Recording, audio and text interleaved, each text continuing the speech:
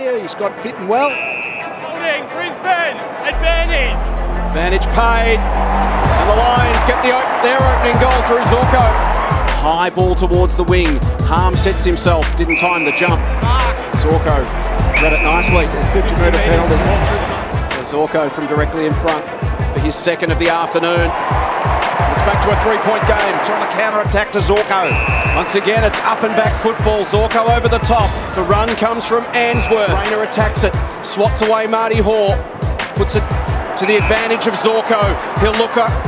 Go inside 50. Let's go today. High ball. May with the big fist again. And Zorko trying to rescue it near the boundary line. He did.